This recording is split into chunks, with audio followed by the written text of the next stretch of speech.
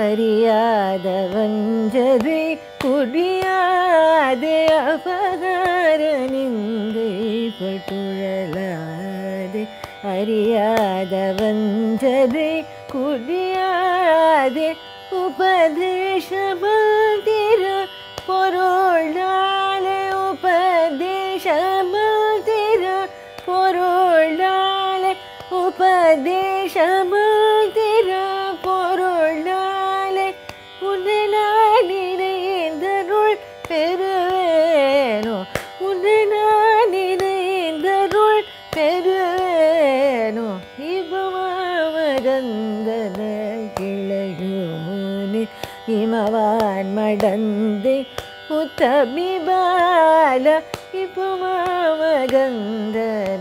கிளையோனே இமவான் மடந்தை உத்தமிபால ஜபமாலை தந்த சத்குருநாத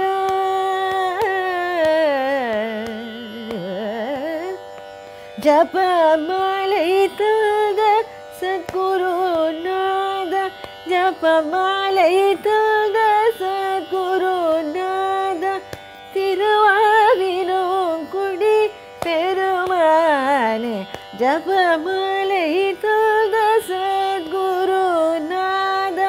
திருவாவினோங்குடி பெருமானே உபதேசமந்திர பொருளாலே உன்னை நான் நினைந்தருள் பெறுவேனோ திருவாவினோங்குடி பெருமாளே.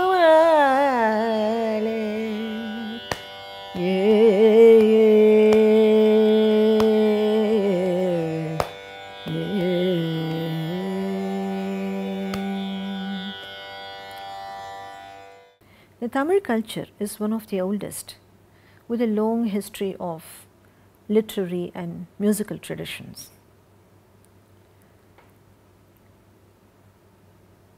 In many of these literary and technical treatises that date even before 2 millennia ago, we find references to and descriptions of music of those times. We find the word pan, for instance, which is regarded as the equivalent of raga. If you look at Ilango Edigal's masterpiece Shilappadikaram, we find in it descriptions of dance and music of those times, and from all accounts they seem to be highly evolved and sophisticated. Now the Tamil culture is it has been pretty indigenous, in the sense that most other languages, for instance in India, are derived from Sanskrit, but Tamil has had the origin and development of its own. The music of Carnatic music traces its roots back to the Vedas. On the one hand, it is said, or at least certainly the Bharata's Natya Shastra, which in turn traces its existence back to the Vedas. So Carnatic music has definite connections with the Sanskrit traditions, but it also has links with the Tamil musical traditions. Now we have already spoken of the music of the Alvars and the Nayanmars, their musical outpourings, and how even today we sing these compositions in concerts and in other contexts, in religious contexts and otherwise, even in daily prayer. Now,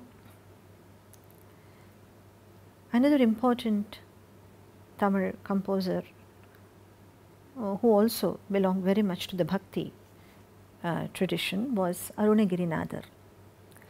Arunagirinadar probably lived sometime around the 15th or 16th century, and he wrote songs, he sang songs addressed to the Tamil god Murugan or Kartikeya or Subramanya. These compositions collectively are called Tiruppugal. Arunagirinadar has, as legend goes, led a life of great debauchery until he found Muruga Bhakti, devotion to Murugan. And in many of his compositions, we find him admonishing people and himself to choose the right path, to take to devotion to Murugan. And from the literary point of view, it is very rich, very dense Tamil, very wordy, so to say. The compositions are packed with words. The composition that you just heard in the beginning, Apahara Nindai Patturalade, if you had noticed, it was a different kind of talam. Apahara Nindai Patturalade Ariyada Vanjare Kuriyade Upadesha Mantira Purulali Unnai Nan Ninaindarul Peruvenu. Now this is a tala which does not belong to the Suladi Sapta tala. It is generally called Chanda tala because the tala just follows the chanda or the meter of the poem. So we have Apahara Nindai Patturalade Ariyada Vanjare Kuriyade and so on. Reputedly the chanda of each of the Tiruppugal is different, or at least there is a great variety of chandas in the Tiruppugal. So Chanda Tala is essentially, as I said, the Tala movement simply follows the meter of the poem. Now these can get pretty complex, as you will see in the clip that you will just hear. Ramakrishnan Murthy performs a Tiruppugal. Now the chanda of that is, first there is a 7, takkitta takka dhimmi. Then you have a 9, takka takkitta takka dhimmi. Then you have another 9, takka takkitta takka dhimmi. And then you have takka dhimmi takka dhimmi. So this is the meter of the song, and that is the tala, the way it is. Tala is also performed simply following the meter of the poem. The composition is in Todi Ragam. Inaikinamahum tanattinarvel ambinukediragum vimadar. Inaikinamahum tanattinarvel ambinukediragum vimadar. Mikapalamanan tanir pukutaven chamatidai poiven tuyar மூழ்கி வினைக்கினமாகும் கனத்தினர்வேல் அம்பினுக்கெதிராகும் விழிமலர் மிக பலமானன் தனீர் புகுதாவென் சமத்திடை போய்வென் துயர் மூழ்கி கனத்த விசாரம் பிறபடி தோழும் கரு குழி தோயும் கவிழாதே கனத்தி விசாரம் பிறபடி தோழும் கரு குழி தோயும் கவிழாதே கலை புலவோர் பண்படை திடவோதும் கழற் புகழோதும் கலைதாராய் தினைகினமாகும் தனத்தினர் வேளம் வினகரிராகும் விழிமத மிகப்பலமான தனித்துகுதாவென் சமத்திடை போவென் துயமூழ்கி கனத்த விசாரம் கிரப்படி தோழும் கரு குழி தோயும் கவிழதே கலை புலவோர் பண்படை திடவோதும் கடற்புகழோதும் கலைதாராய் உணத்திடை போவென் திடை துயர்வோதும்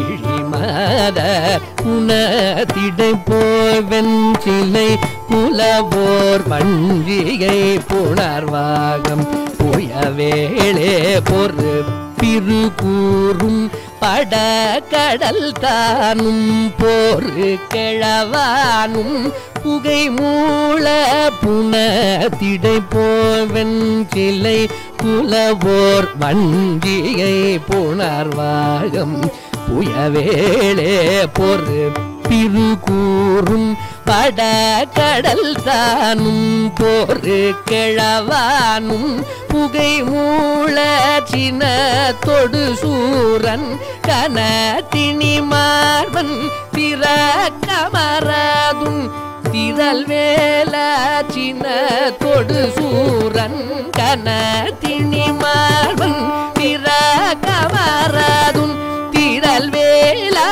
திருப்புகழோதும் கருத்தினர் சேரும் திரு தனிமேவும் பெருமாளே புனதிடை போவென் சிலை குலவோர் வஞ்சிகை புனர்வாகம் புயவேளே பொறுப்பிரு கூறும் படக்கடலானும் பொறுக்கிழவானும் புகை மூள சினத்தொடு சூரன் கனத்தினி மார்பன் திரகமராதும் திரள் வேல திருப்புகழோதும் கருத்தின சேரும் திருப்புகழோதும் கலைதார புனத்திடை போவென் சிலை குலவோர் வஞ்சிகை புனர்வாகம் புயவேளே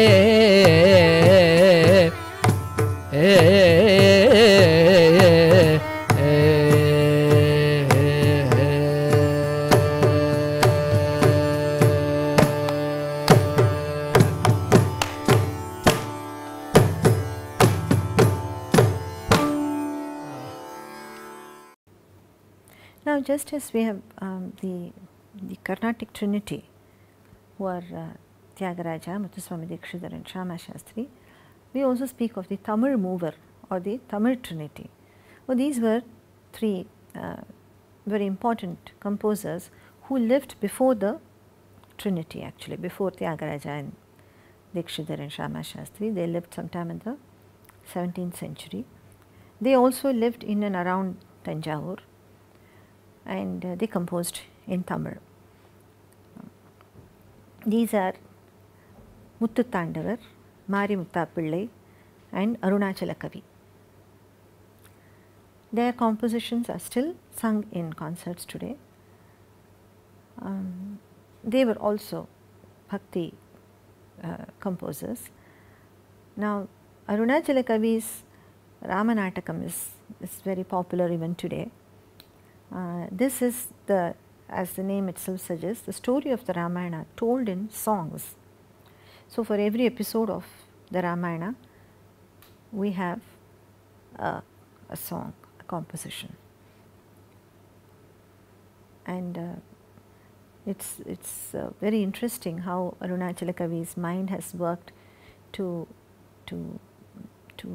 create little details of each episode, and it can be an exercise in itself to look at the poet's imagination in this work.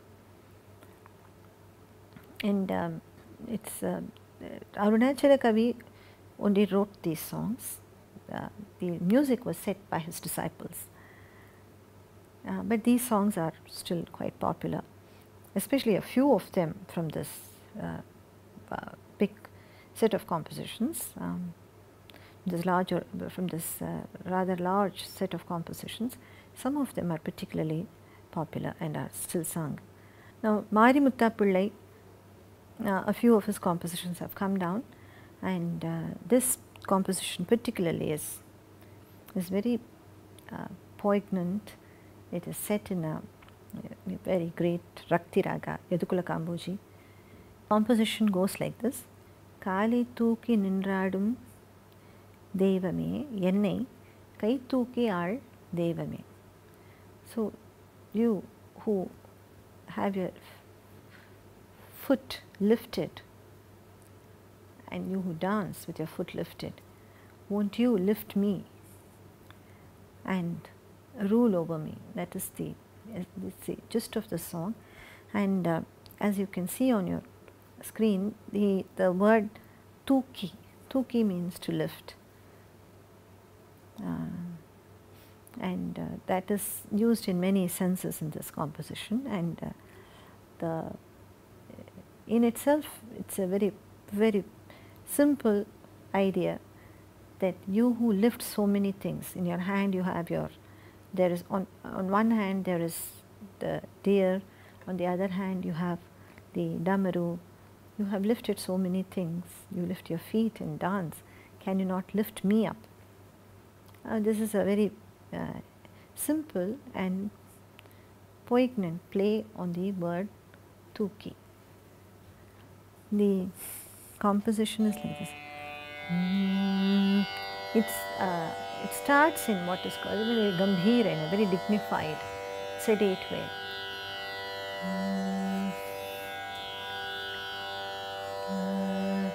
Kali Tooki Nindru Aadum Devame Yennai Kali Tooki Nindru Aadum Devame Yennai Kai Tooki Aal Devame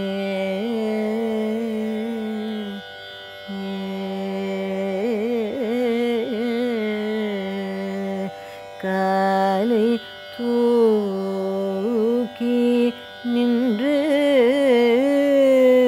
Aadum Devame Yennai Kai Tooki Aal Devame.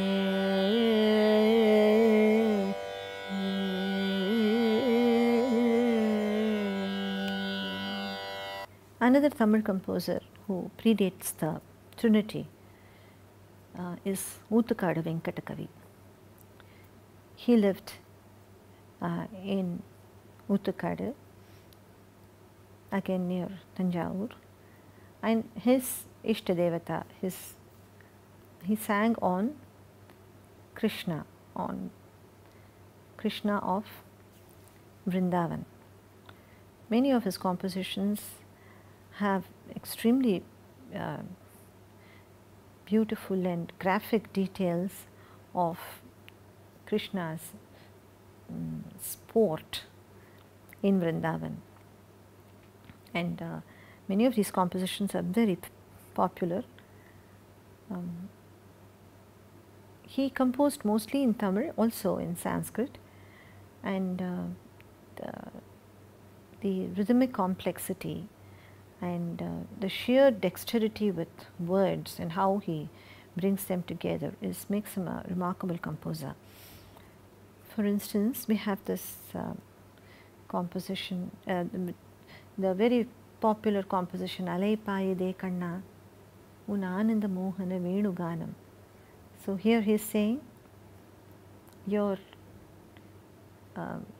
flute, the magic of your flute, it is enveloping me as if it was waves of your the music of your flute are engulfing me.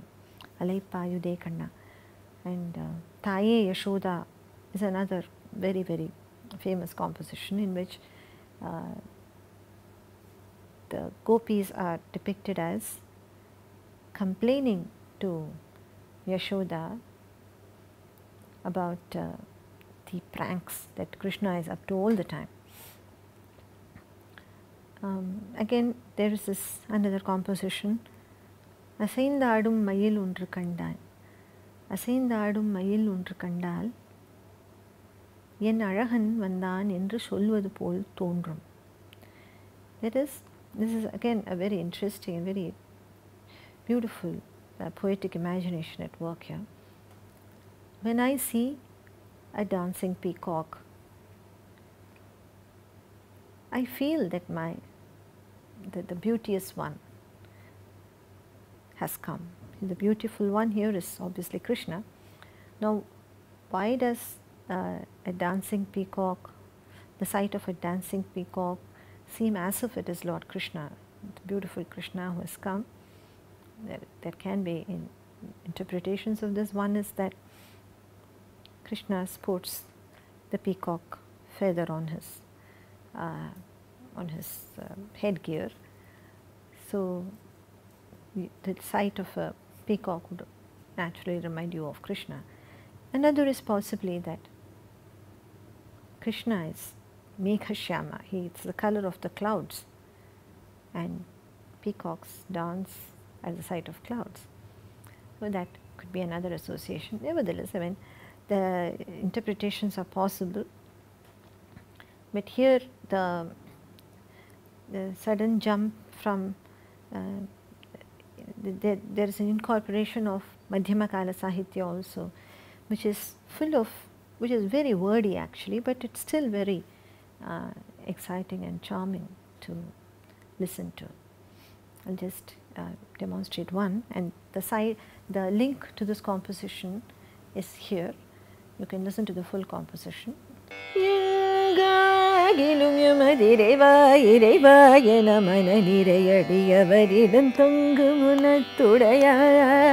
அருள் பொங்க முகத்துடையான் ஒரு பதம் வைத்து மறுபதம் தூக்கி நின்றாள் மயிலின் இறங்காள் மகர குழையாட மதிவதனவாட மயக்குமிழியாள் மலரணிகளாள் மலர் மகளும் பாட இது கனவோ நெனவோ என மனதிரு முனிவரும் மகிழ்ந்து கொண்டாட அசத ஆடும் அயில் ஒன்று கண்டார் என் அழகன் வந்தார் என்றே சொல்வது போல் தோன்றும் அசத ஆடும் அயில் ஒன்று கண்டார்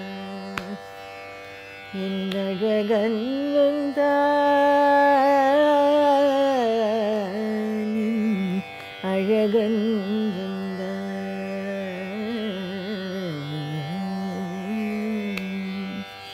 மயிலின் இறகாட மகர குழையாட மதிவதனமாட மயக்கும் விழியாட மலர் அணிகள் ஆட மலர் மகளும் பாட.